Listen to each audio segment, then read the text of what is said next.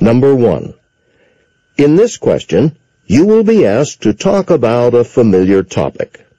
After you hear the question, you will have 15 seconds to prepare your response and 45 seconds to speak.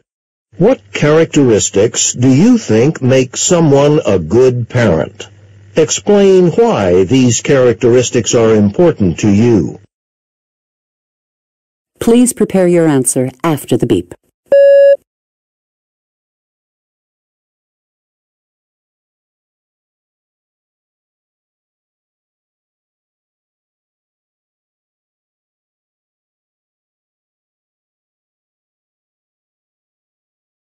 Please begin speaking after the beep.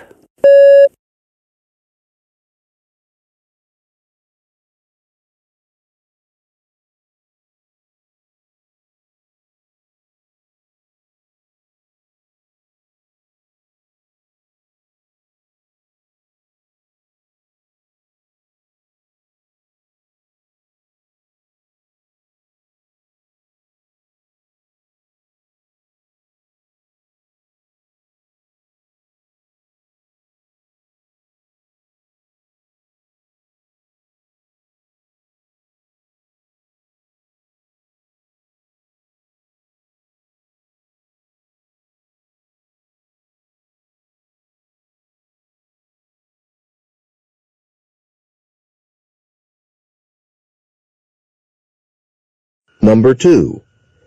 In this question, you will be asked to give your opinion about a familiar topic. After you hear the question, you will have 15 seconds to prepare your response and 45 seconds to speak. Some students prefer to work on class assignments by themselves. Others believe it is better to work in a group. Which do you prefer? Explain why. Please prepare your answer after the beep.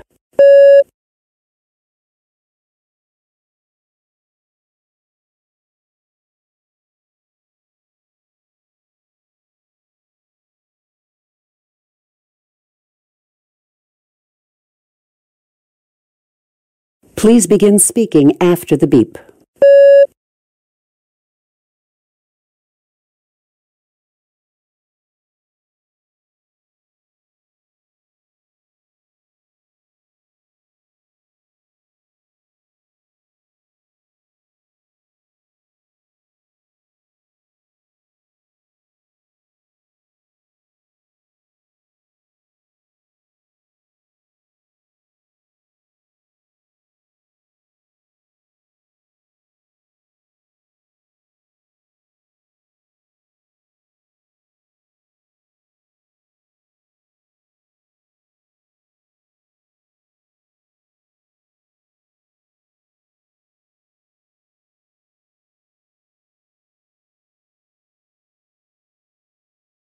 Number 3.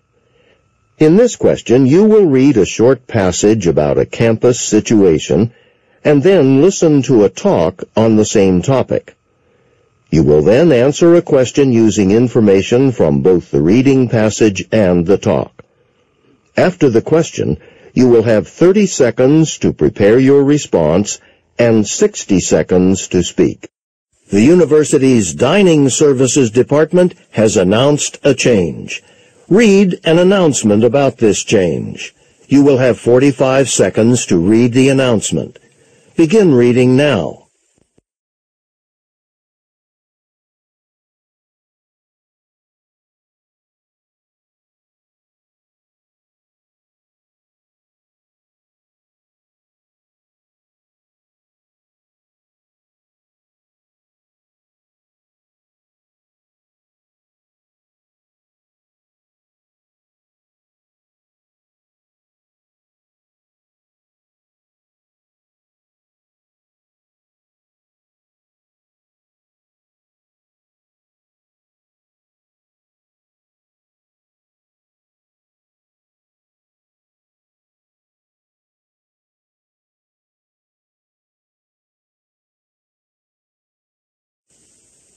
Now listen to two students discussing the announcement. Do you believe any of this? It's ridiculous. What do you mean? Well, it is important to eat healthy foods. Sure it is. But they're saying yogurt's better for you than an omelet or than hot cereal? I mean, whether something's hot or cold, that shouldn't be the issue. Except maybe on a really cold morning. In that case, which is going to be better for you? A bowl of cold cereal or a nice warm omelet? It's obvious. There's no question. No, I'm not going to argue with you there. And this whole thing about saving money. What about it? Well, they're actually going to make things worse for us, not better. Because if they start cutting back and we can't get what we want right here on campus, well, we're going to be going off campus and pay off-campus prices. And you know what? That'll be expensive. Even if it's only 2 or 3 mornings a week, it can add up. The woman expresses her opinion of the change that has been announced. State her opinion and explain her reasons for holding that opinion. Please prepare your answer after the beep.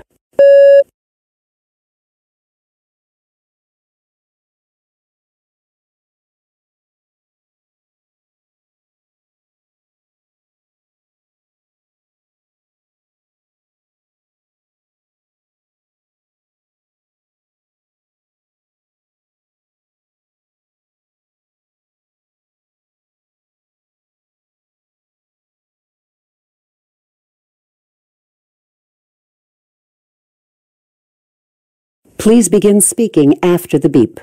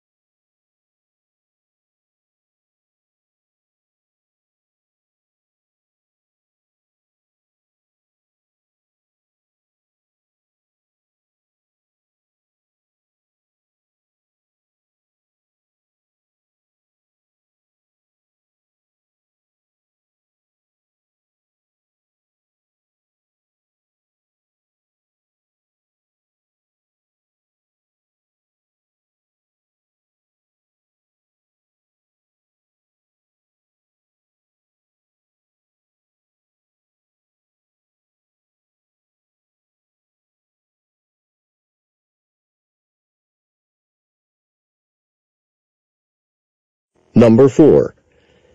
In this question, you will read a short passage on an academic subject and then listen to a talk on the same topic. You will then answer a question using information from both the reading passage and the talk. After the question, you will have 30 seconds to prepare your response and 60 seconds to speak. Read the passage from a sociology textbook. You have 50 seconds to read the passage. Begin reading now.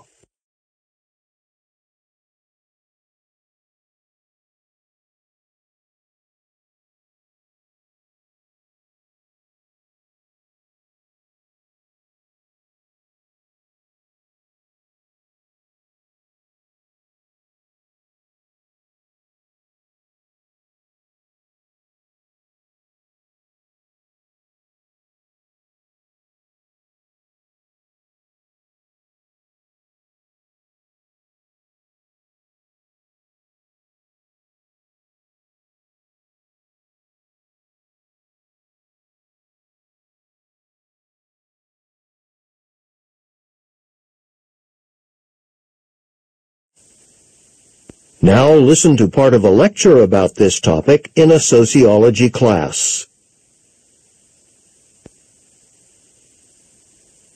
This is a true story from my own life. In my first year in high school, I was addicted to video games. I played them all the time, and I wasn't studying enough. I was failing chemistry. That was my hardest class. So this was a conflict for me because I wanted a good job when I grew up, and I knew that if you want a good career, you got to do well in school. But I just couldn't give up video games. I was completely torn. And my solution was to change my perspective. See, the only class I was doing really badly in was chemistry. In the others, I was okay. So I asked myself if I wanted to be a chemist when I grew up. And the fact is, I didn't. I was pretty sure I wanted to be a sociologist. So I told myself my chemistry class didn't matter, because sociologists don't really need to know chemistry. In other words, I changed my understanding of what it meant to do well in school. I reinterpreted my situation. I used to think that doing well in school meant doing well in all my classes, but now I decided that succeeding in school meant only doing well in the classes that related directly to my future career. I eliminated the conflict, at least in my mind.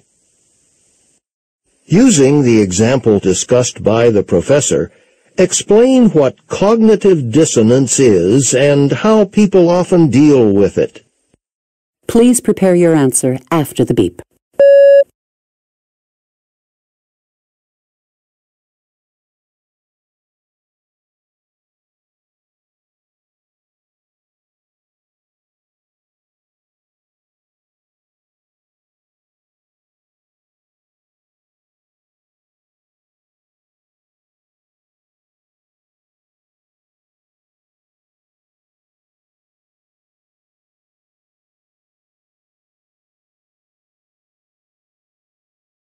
Please begin speaking after the beep.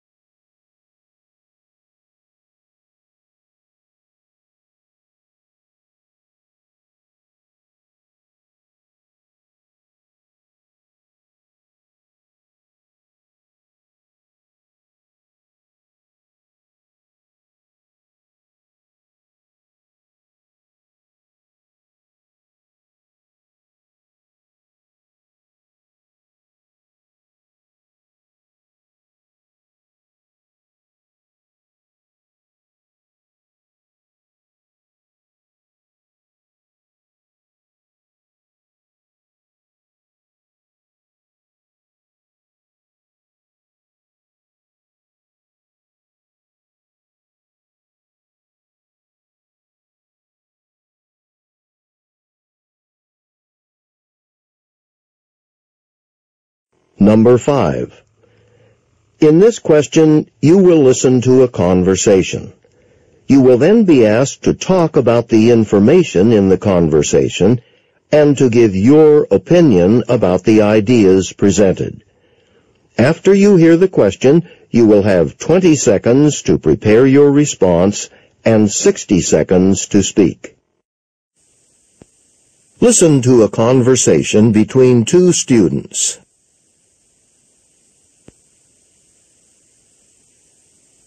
Hey, Marnie, what's wrong? Oh, I'm just struggling about what to do. I won an award from the Creative Writing Institute for a story I wrote, and... That doesn't sound like anything's wrong. Well, it's a huge honor to win, and there's an awards ceremony they've invited me to attend, which I'm so excited about, but... And here's what's frustrating. I've got a biology exam that's scheduled for the same time. Uh-oh. Well, have you talked to your professor about this? Yeah, she said I could write a 5-page paper instead, and I have lots of ideas and know I could do a good job, but... But what? Well, writing a paper would take up so much time, a lot more time than studying for and taking the exam. I have lots of other schoolwork to deal with. Oh. Or you could have someone else receive the award for you. I mean, go in your place and accept it on your behalf.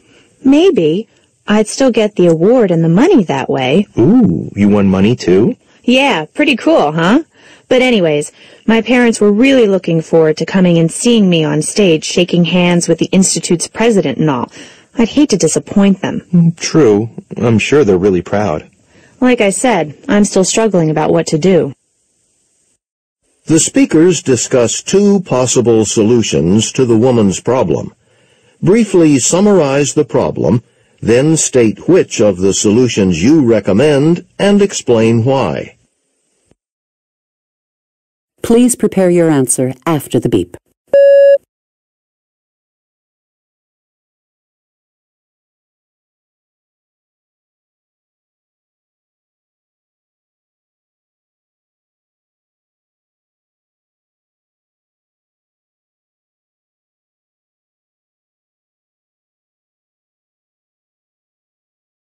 Please begin speaking after the beep.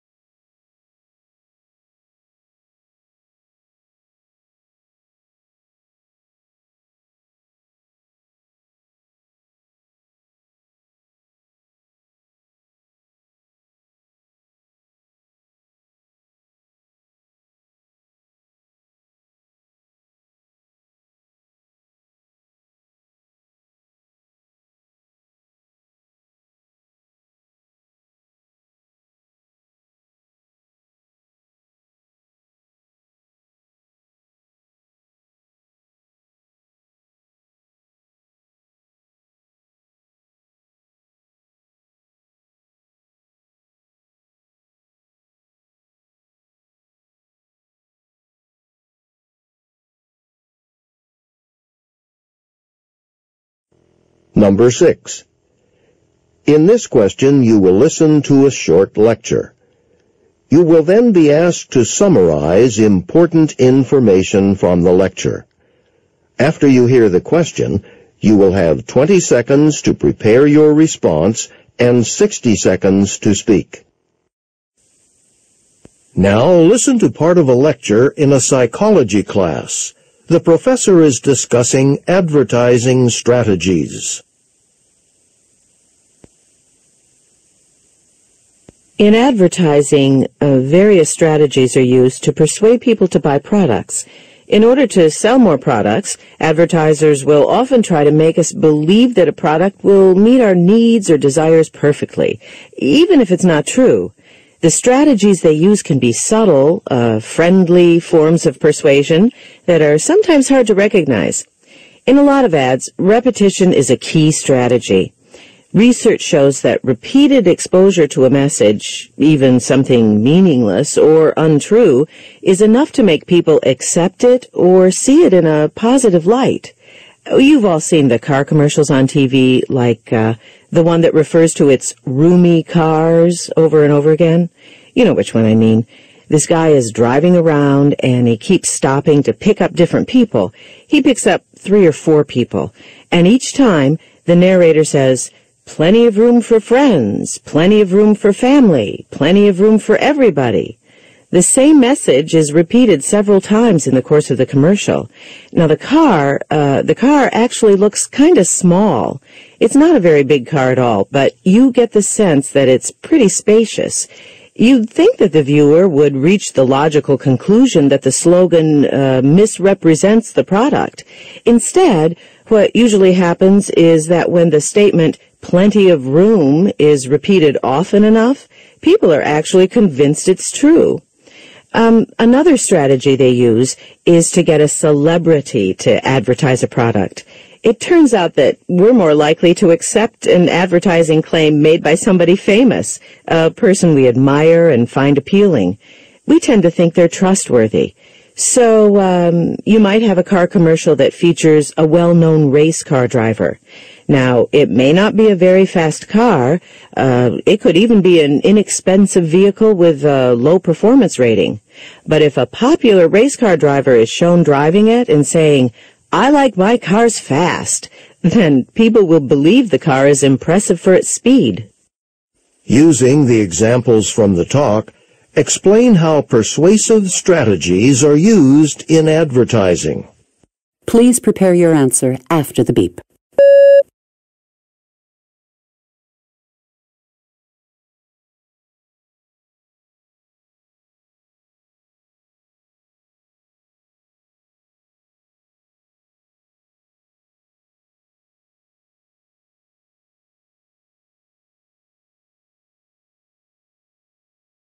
Please begin speaking after the beep.